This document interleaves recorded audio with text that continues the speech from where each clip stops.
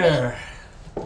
How is everybody doing today? We got carried away and forgot what time it was. At least I did. Let's see if we can get a little more light on here. Oh, that's a little better. So, how's everyone? Good to see you on Tuesday Talk. I'm Pastor Rick, and this is Pastor Jack. Jack Sullivan, that is. And Ella is in the room as well. She's over there. Want to say hi, Ella? Hello. Good to see you, Ella. You have something special for Thursday Talk? I will. Right, we will. We're working on it. I just flew in here. Bye-bye. Okay, so anyway, got a couple people on here. Danica, Tony, David.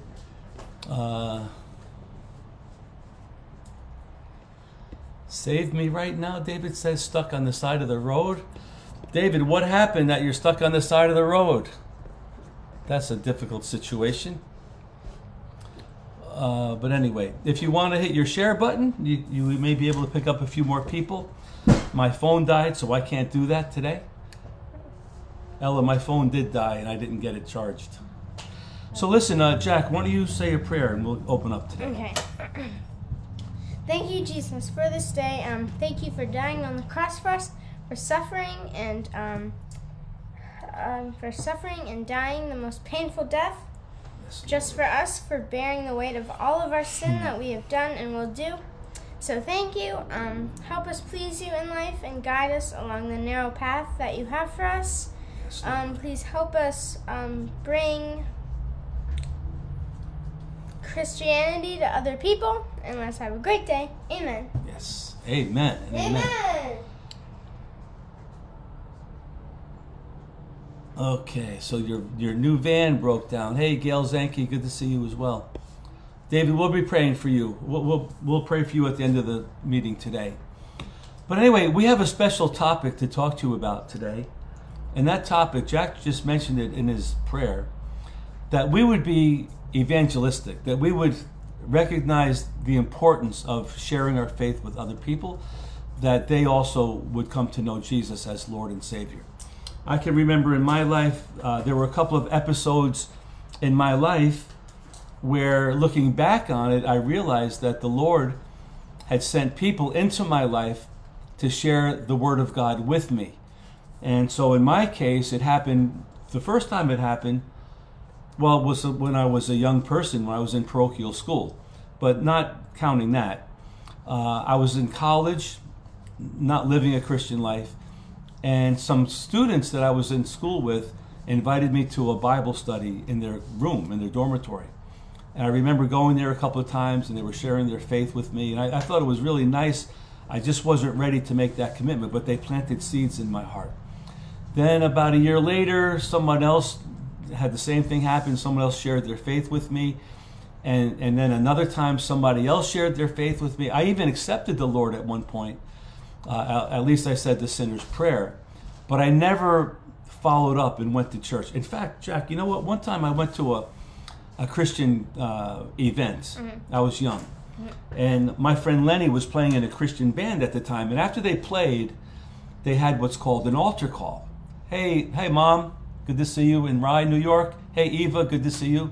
We're talking about evangelism today. But anyway, so I went to this Christian concert, and at the end of the concert... Altar call? What's an altar call? Well, what's an altar call? Good question. The altar call was when the leader of it came up to the microphone and said, is there anybody here today that wants to receive Jesus as your personal Lord and Savior? That was a relatively new thing for me. So I raised my hand, and several people did. And I was living in New York at the time. How many people were there at the event? Maybe 100 people. Only 4 people? 4 or 5 people. Maybe 10. I don't remember, but maybe 10. Small crowd. So he said, okay, if you raised your hand, meet me in the side room over here. So a lot of us went over there, and I filled out a card. This was in North Carolina. And I didn't think anything of it, my name, address, and phone number. So anyway, about maybe 2 or 3 weeks later, I forgot about that, actually. I came back home, and anyway, I got a phone call. And this guy called me and he said he just wanted to check on me to see how I was doing with my new faith. And I thought, wow, I don't even know. I don't know how I'm doing. I'm not doing anything. But the point was, he checked up on me. And I'll never forget that. That was important. He encouraged me to go to church somewhere. And I didn't know about born-again churches at that point. But I thought it was really interesting that he followed up. And I learned a valuable lesson. Then maybe a year later or so, my friend Lenny Stadler led me and Gigi to the Lord. So it took a few times for me to really hear and receive the gospel. Hearing the gospel is one thing. Receiving it is a totally different story. So anyway, I have a couple of scriptures here, and then we're going to talk about different ways that we can evangelize, because evangelism is a big part of our faith. So, Mr. Jack, shall I say Pastor Jack? Jack. Jack? Yeah. How about Pastor Jack? Whatever you want. Okay. Why don't you read Matthew 28, 19 and 20? Okay. Go therefore and make disciples of all the nations, baptizing them in the name of the Father and the Son and of the Holy Spirit. Teach them to observe all things with that I have commanded you. And lo, I am with you always, even to the end of the age. Notice that Jesus says not only to preach and to teach, but make disciples. That's what that phone call was about that I received. He was trying to make me into a disciple, not just a believer, but a disciple. Hey, Michael Salerno, good to see you here. Talking about evangelism, Michael. So let's go Mark 16. Okay. 16, yeah. And you could read this one. Mark 16, verse 15. Okay.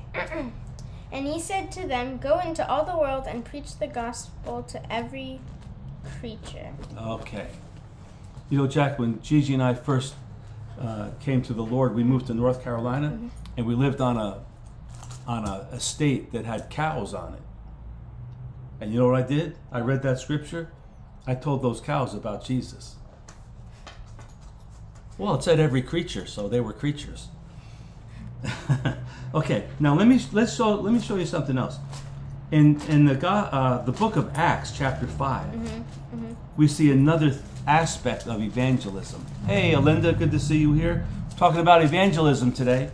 So Acts 5, verse 42. You want to read that, Jack? Okay. And daily in the temple and in every house they did not cease teaching and preaching Jesus as the Christ. So I get the idea of teaching in the temple, but I wasn't so sure about teaching in the house. Then I realized what they were talking about was what we would call home groups or cell groups, or having Bible studies in people's homes. We've done that in the past. We did it in New York. We did it when we were involved in the church in Connecticut. We didn't do it in Webster. We did it in Haverhill for a while. So this is when a church leader or someone who's trained under the authority and the guidance of the church would open up their home to have a Bible study. There might be 3 or 4 or 5, maybe even 10 people that come. We had one situation here in Haverhill where a lady in our church would make a dinner for as many as 10 or 12 people. It was a big spread every week.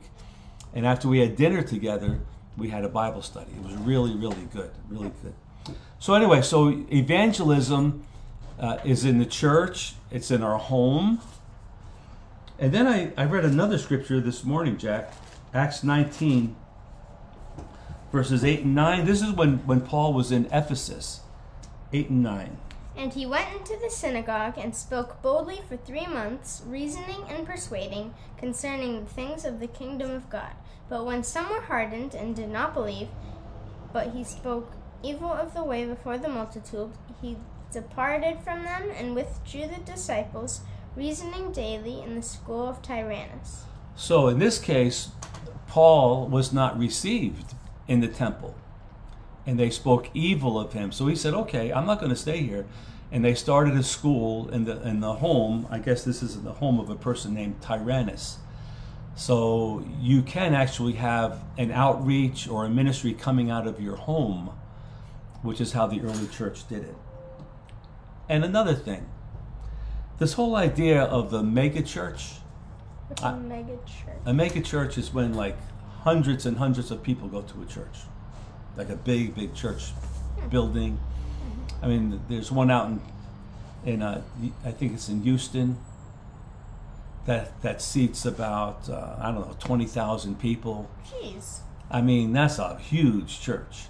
I'm not so sure that that's what the Lord had in mind. Yeah. Although I know it happens. They also have small groups and different ways to break it down. So anyway, okay, 2 more scriptures, then we're going to talk about this. 1 Peter 3:15. Want to read that one, Jack?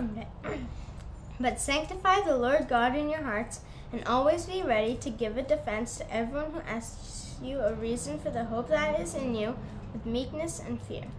So always be ready.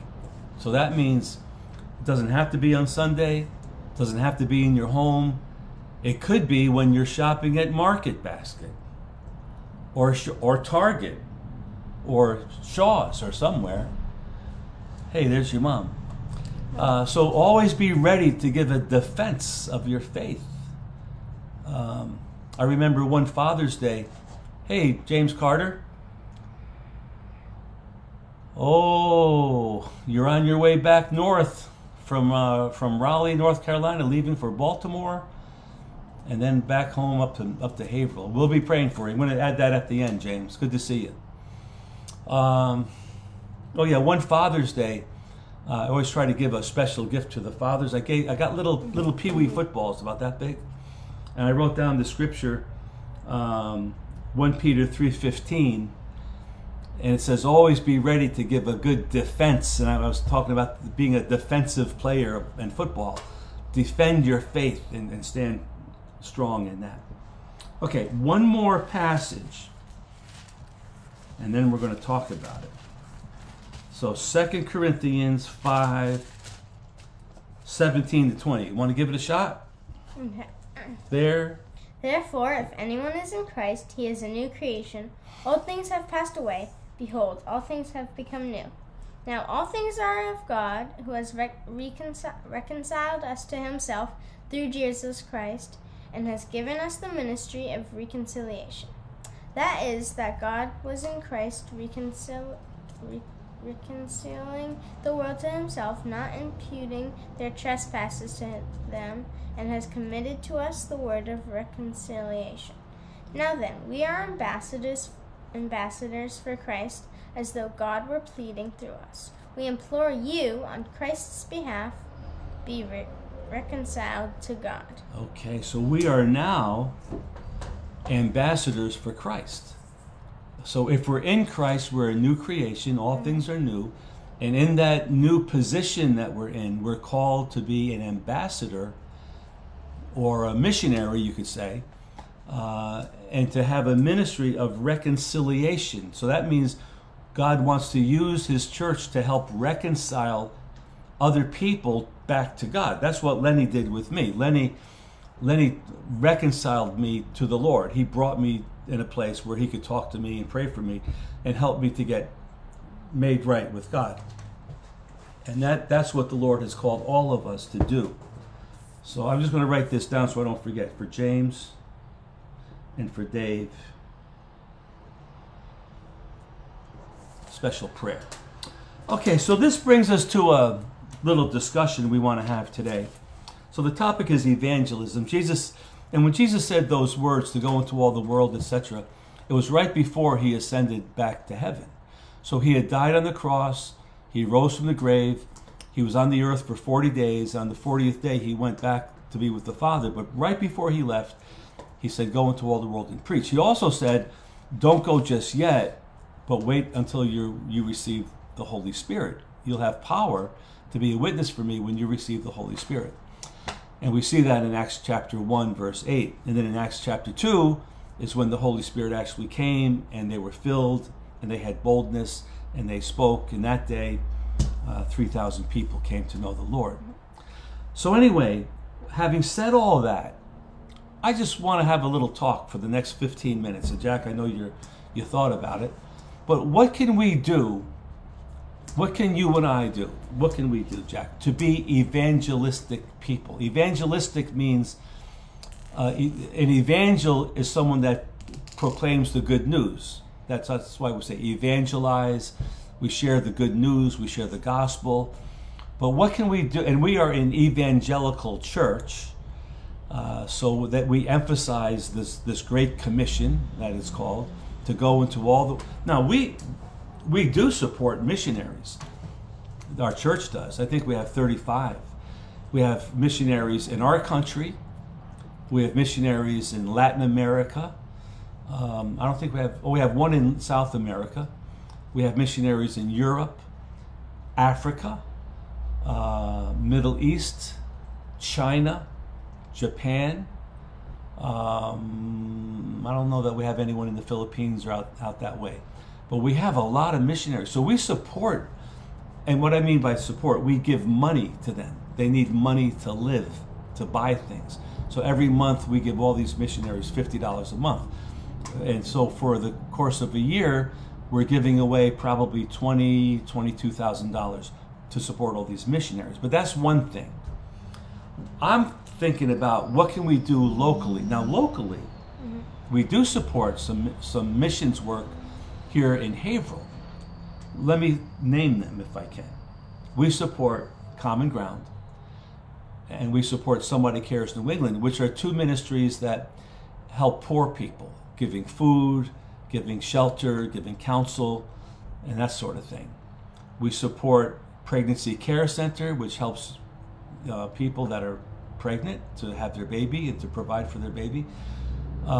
We support Leaving the Streets ministry, which is a ministry that was created to reach out to the gangs of Haverhill and the poor people of Haverhill. So we're doing a lot with that. We also support Teen Challenge, which is in Brockton, Mass. We also support New Life Home for Women, which is in Manchester, New Hampshire. And then, let's see, what else do we support here in the States? I think we support,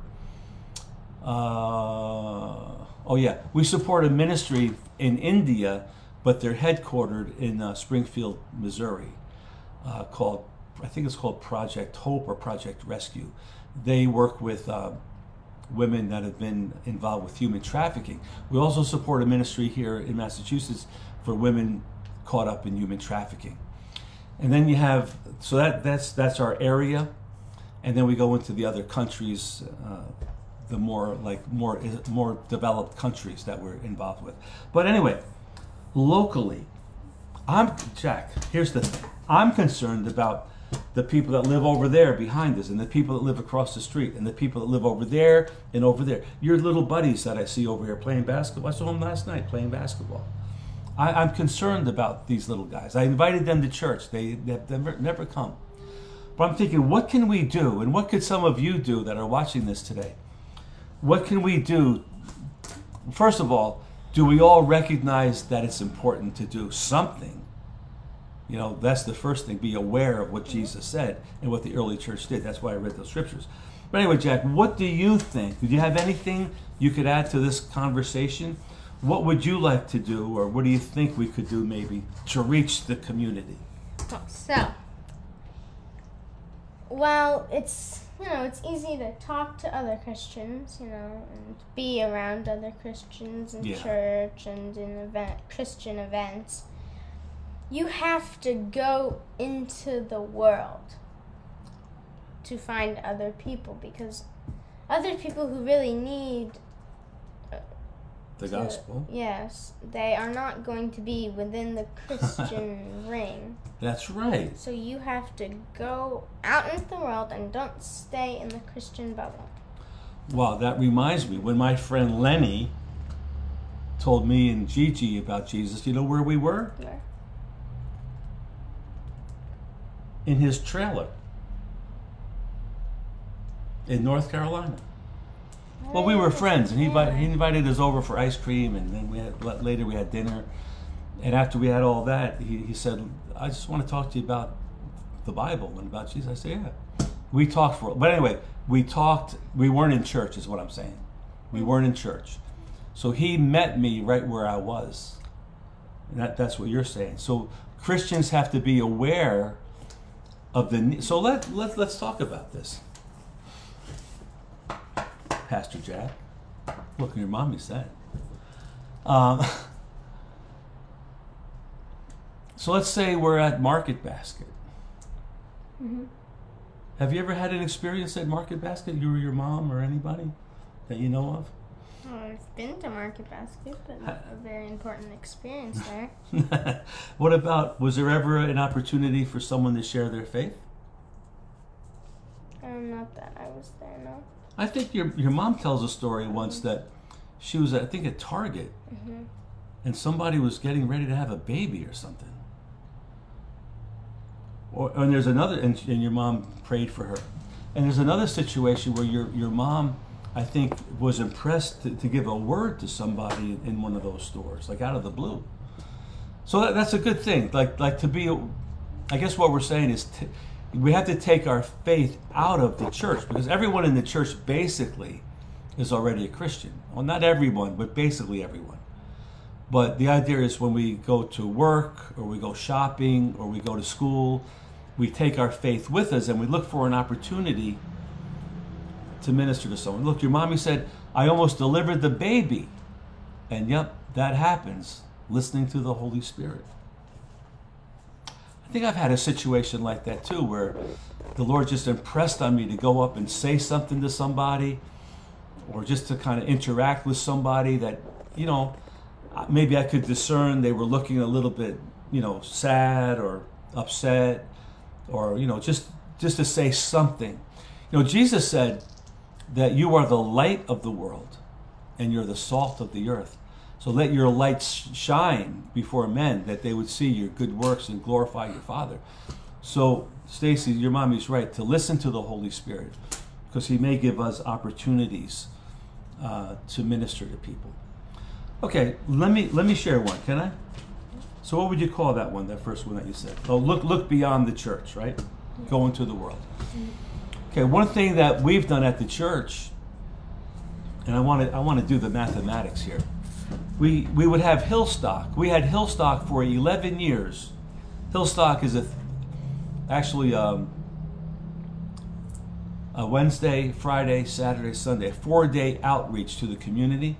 Saturday was the big day. And Saturday we would have, let's say, an average of maybe 800 people. So you have 800 people, and we did it for 11 years.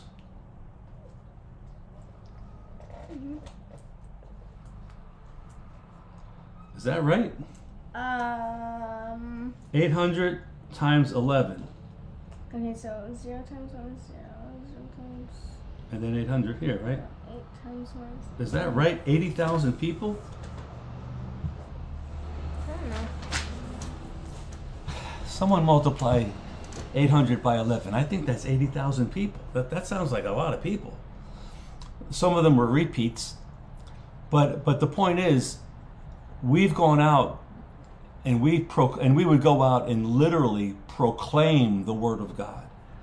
We would say it in English, we would say it in Spanish, we would say it through music, we would say it through drama, we would say when we gave out free hot dogs, we give out 2,000 hot dogs every year. Is that right? I think 80,000? 880,000? 80,800. That sounds more reasonable. Well, 80,000 people. Oh, yeah. So I'm just saying that's a great way to do that. So you reach the masses of people. But I found out that although that's good and that's necessary, I hope to do it again sometime. COVID kind of shut us down. But I don't know how many of those people actually made their way to church. They may have come for the free food. We would give away bicycles and footballs and hula hoops and everything else, beach balls. But anyway, they heard the gospel. At least they heard the gospel. So that's another way to be evangelistic. You got another one? Yes.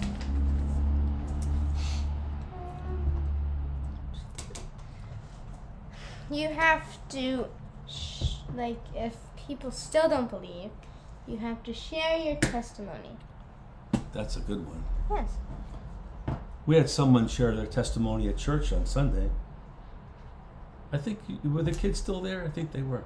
Well, the testimony was that this couple went away on vacation, and the man had a stroke, and the woman ended up in the hospital with some internal problems.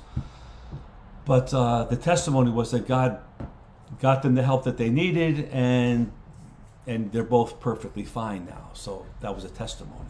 Mm-hmm. Another testimony might be how you came to know the Lord. Like Jack, I think your testimony was really good when you shared last week that you knew about God and everything, but you weren't ready to get baptized yet. You wanted to wait until you got it in your heart. Is that right? Yeah. Accepted Jesus and baptized. So you knew about Jesus, mm-hmm. and then later you accepted Jesus. Yes. So it took a little while, right? Yeah. Okay. So does everyone have a testimony?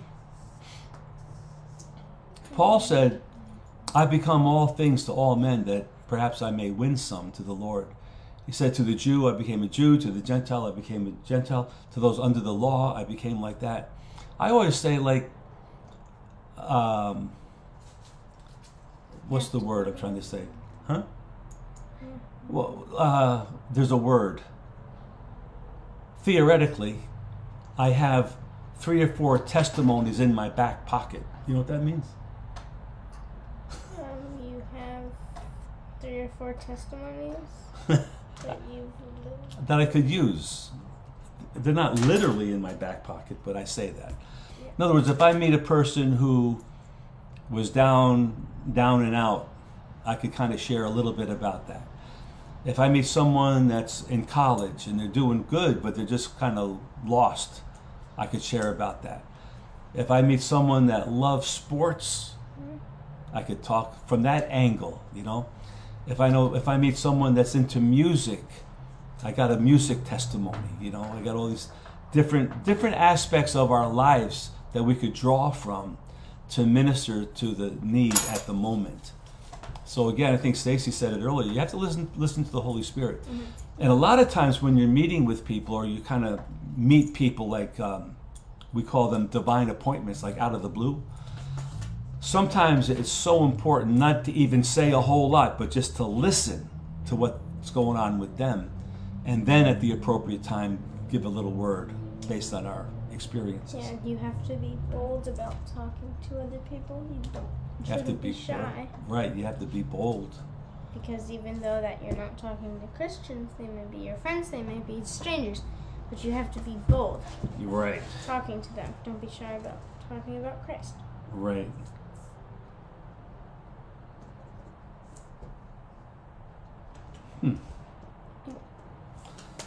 All right, let me give you another thing here. How to be evangelistic. Mm-hmm. I like to change our sign out front with catchy little sayings. Mm-hmm. Someone told me that there's probably, I think this is right, maybe 20,000 cars go by our church every day. It's a lot of cars. And we have a great sign right out front. And so every 2 weeks or so, I change. In fact, I have to change it pretty soon. We put a saying or a scripture out there, and many times when I meet people, they say, "Oh, you have the church with the sign out front." I always like reading those things that you put out there. So right now, what the sign says is, "Isn't it about time we got back to church?" ? Jesus is waiting. That's been my theme for the last couple of weeks. And I'm not sure that anyone came to church because of that. I mean, we have had some visitors. I didn't ask them if that was why, but at least people see it and they're thinking about it, hopefully, especially when they get the red light right in front of the church. They have nothing else to look at but that sign. So I want to make sure it's a good saying or scripture or some type of phrase that gets people's attention. Yes. Okay, what else you got, Jack? You got anything? Yeah. Oh, it's 12:30. Let's just do one more. Okay, let's see which one. That. I think that. Okay. You have to pray for other people. That's right. You know what the scripture says? Unless the Lord builds the house, those that labor in vain. So we could do all these creative things, and we try to be creative, have special activities at the church, etc. Different guests come in, whatever. We're having Teen Challenge in July. But unless the Lord does the work, it's not going to happen. Mm-hmm. So we need to be a praying people that will pray for God to move through our fellowship, through our lives. And certainly the Lord wants to do that. Mm-hmm. He's just looking for a willing vessel to do that. So that was very good, Jeff. All right. Well, we're going to have to close out here, everybody. We'll put some music on in a minute. But we do want to pray for James for his ride back home, and for David Neufeld for his van. So let's go to the Lord, okay? I'm going to pray for this, and you can pray us out, okay, Jack? Let's pray, everybody. Dear Father, we pray for James Carter and Danica Carter, Lord, as they make their way back to Haverhill. They're headed right now towards Baltimore, and then up to Haverhill. Lord, it's a long ride. Let their vehicle be safe. Let the traffic be moving. Let there be no accidents, no trouble on the road whatsoever. Let the other drivers around them be safe and alert. And let James and Danica be alert as well. Bless them, take care of them, give them traveling mercies as they make their way home. Lord, also we want to lift up David Neufeld today. Lord, the van situation seems to be a problem. We just pray for him, Lord, that you would provide. Lord, we believe that you provided him with that vehicle. It's running, it's registered, it's legit. And now we hear he's on the side of the road somewhere. Lord, we just call upon your name to give him the wisdom and the provisions he needs to get that vehicle running properly and safely, and let him continue to do really great in the school that he's going to down in Connecticut. So Lord, bless David and take care of him. In Jesus' name we pray. Amen. Okay. Amen, everyone. Well, thank you for joining us, and we'll see you next time. You want to say anything else, Jack? Well, do the intro video. Okay. Want to say anything else? But I always say God always has a plan for you, so you have to trust him. God always has a plan for you, and you've got to trust him. All right. God bless you. Thanks for joining us. Bye.